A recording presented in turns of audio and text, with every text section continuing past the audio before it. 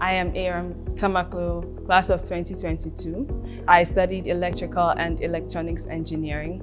For my capstone project, I worked on an environmental monitoring device and dosage counter for asthmatics. So this is meant to monitor environmental conditions and trigger factors for asthmatics. This would be sent to the database system for their doctors to have access to. For the dosage counter, that is meant for the user to know how many times they have used their inhaler per day.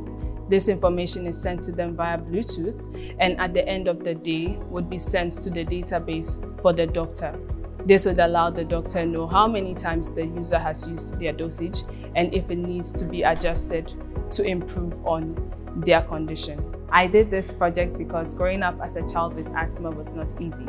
I decided to do this project to make it easier for children to be able to monitor their conditions and help them to manage and control their asthma. Some challenges I faced as a child was that I wasn't able to go to certain places or do certain things for the fear of getting triggered by a condition or by a factor that might be around. With the project, the first thing I faced was acquiring the sensors because they weren't really easily available. So getting them was a little bit of a hassle and it delayed me in a bit. And also designing PCBs and transferring to database. For me personally, I didn't do IoT, Internet of Things, so I had to learn a whole lot of new systems to be able to work on my projects.